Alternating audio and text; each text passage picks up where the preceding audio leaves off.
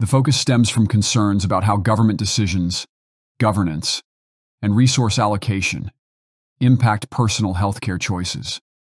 This concern highlights a widening disconnect between the priorities of political leaders and the interests of the general public.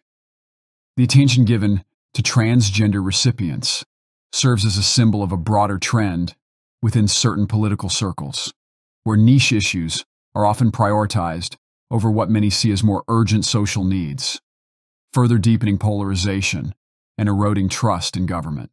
The truth is they're trying to get out of it because she doesn't want to debate. She's not a good debater. She's not a smart person. She doesn't want to debate.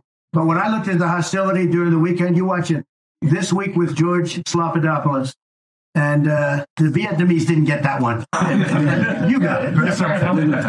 You didn't get it. I couldn't really do it. But no, we want to have fairness. We have to bring fairness back to the country. And we have to have a president. We are the closest to World War III, I believe, that we've ever been right now, right this second.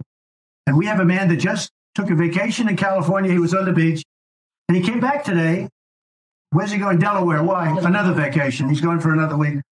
That's not the Vietnamese. They're hardworking people, aren't they? All right.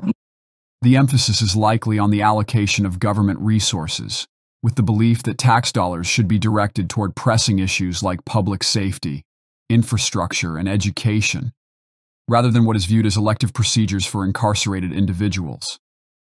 This perspective sees the policy as a case of government overreach and misallocation of funds, illustrating a gap between political leaders and the everyday concerns of ordinary citizens.